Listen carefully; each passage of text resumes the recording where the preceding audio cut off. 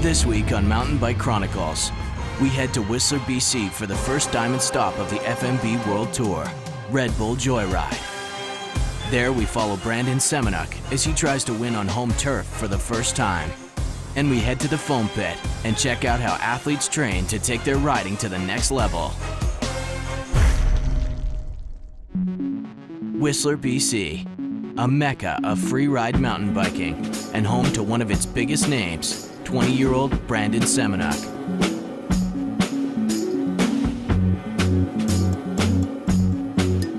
He's the leader of our sport right now. He's been dominating every slopestyle event.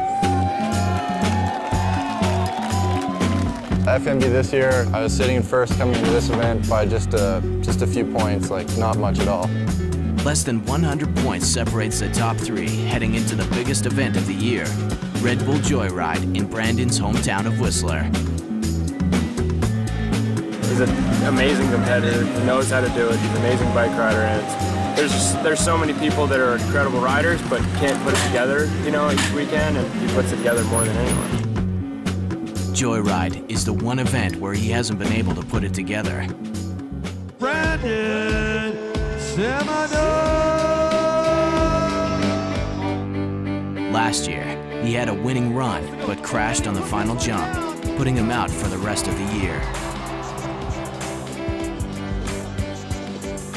I think it's just killing him on the inside because it is his hometown and he has a big crowd wanting him to get that W, but just can't do it.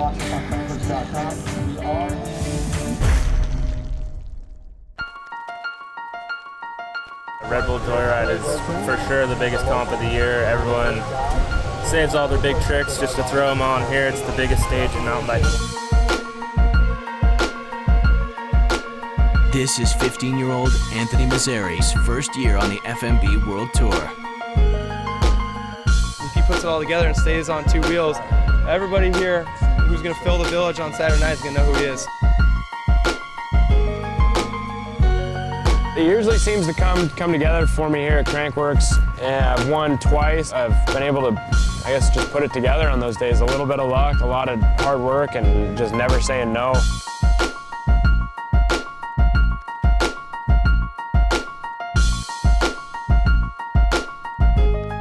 It is the biggest slopestyle of the year. It's our Olympics, our X Games, our Dew Tour for the year. Like, it's what we all kind of like wait for and, you know, save ourselves for.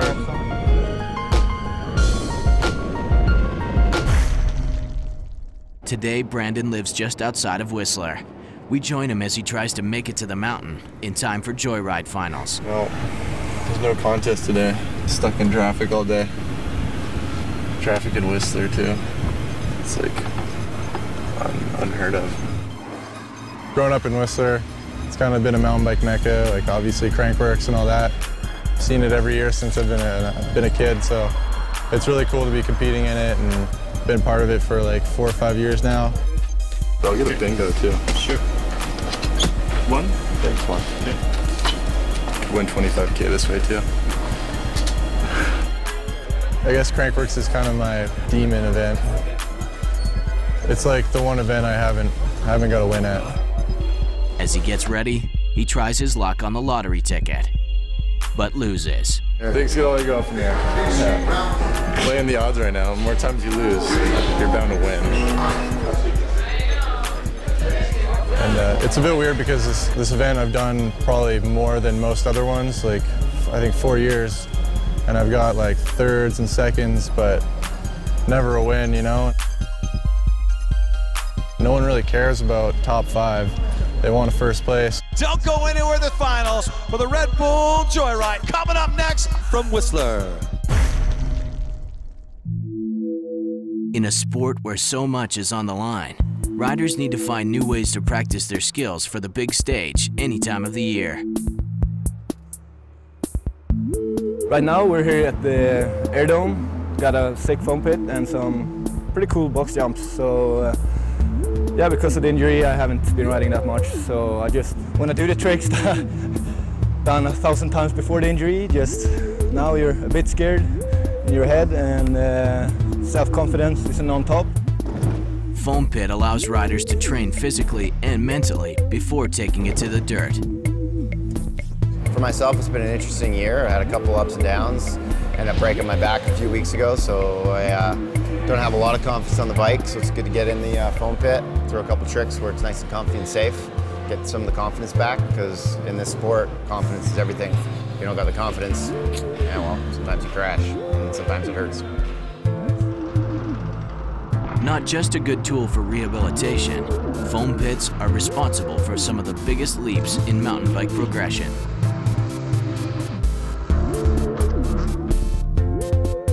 It takes some time to get back to tricks, but so far, it's pretty good, so we'll see now.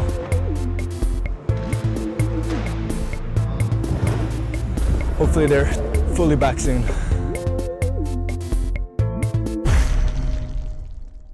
After months of anticipation, the big show is ready to get underway.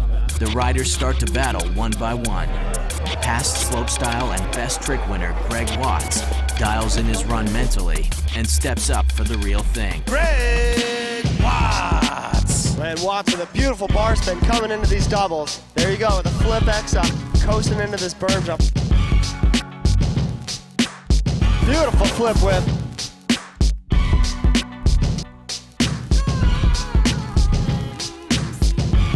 Flipping that 30-footer spine? No way.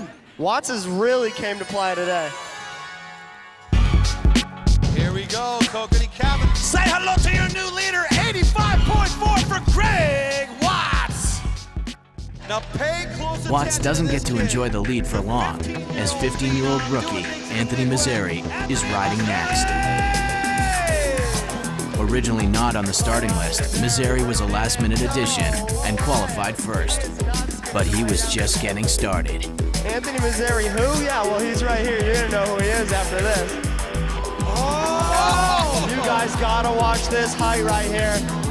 Mazzeri gets the biggest air of the week, hitting jumps almost 10 feet higher than anyone else, doing tricks like a seasoned pro all the way down. Mazzeri, what's he got? What? Are you kidding me? Anthony Mazzeri, 15 years old, coming out swinging to the front door. What? A 92? Are you kidding me? 15-year-old, and he's on the top of the heap on his first run. As Semenuk watched from the pits, he knew Zink's run was up next, a rivalry that's been brewing since last year.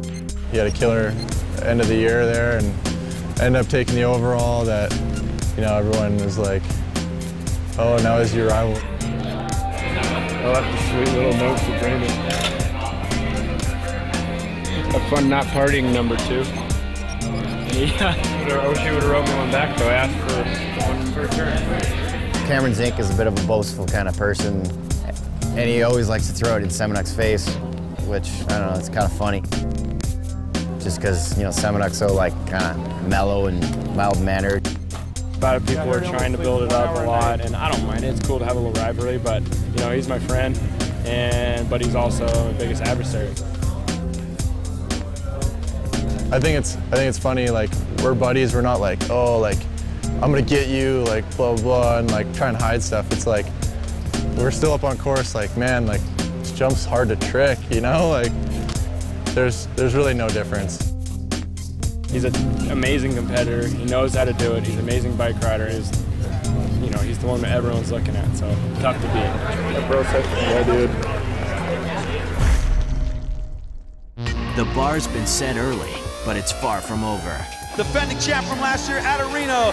There's still the most anticipated matchup of the weekend. Cam Zink is about to kick it off. Zink hooking a big 3 off that drop, coming into the big step downs. Amplitude on that, huh? Flip knack over the hill. All right, and he's coming into the ski spine right here. Plenty of style, plenty of move. Awesome, 5 in that. Through the Kokanee Cabin. The front flip! He did it! He put it down, Cam Zink! He's trying to beat a 92.8. 94! He has done it! Say hello to first place, Cam Zink, the defending champ from last year. How do you beat that score? With Zink's record score set, Brandon Semenuk takes the stage. The local boy, Semenuk. Now, Zink can only watch Semenuk's wizardry. He can't throw it down for all you guys. Big truck off that first drop. Perfect textbook whip. And another flip bar. Oh man, corking that slow flip out. Semenuk is really pouring it on here at the finals. He leaves no stone unturned with a different trick on each stunt. Brandon pulls off a run like no one else, from top to bottom. He's landed it! Brandon Semenuk has landed the flip right here at Crankworx. Your gold medalist and your Red Bull Joyride. Give it up for Brandon Semenuk!